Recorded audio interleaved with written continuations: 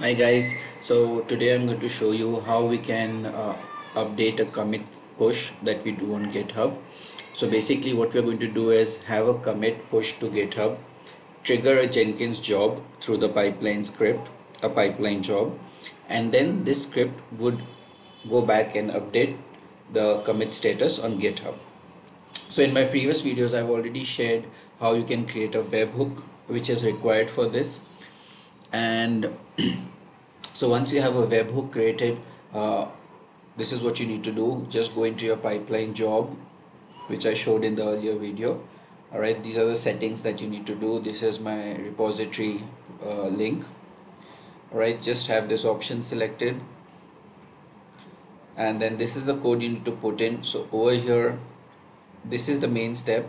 Alright, so you just need to add this. I'll add this code into my description of this video. Alright, so you basically have these different options. You can put conditions, keep it pending, failed, or success, right? And so in our case we basically just have a simple code that's going to run and update it as success, right? So what we're going to do is, so we have 14 builds as of now. What I'm going to do is just go in here,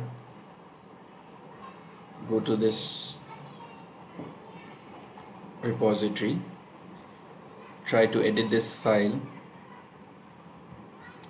Alright, and that's it. I just need to save this directly to the master branch.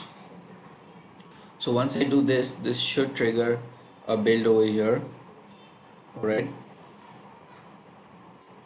so this has triggered a build. Now this build has successfully completed. Alright, so when I go back to my repository,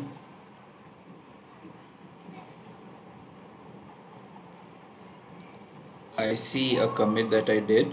Alright, and I can go back here and see one successful check, everything has passed. Alright, and I can just put in any message that I want. Alright, and then if I click here, it's going to take me to the detail page of the jobs. So I can just log in here and then log in. So this is a good way of sharing the feedback with the developers on the status of their jobs and if it has failed and why it has failed. So it kind of ties in all the pieces together, right? I hope this was helpful. Thanks guys. Bye.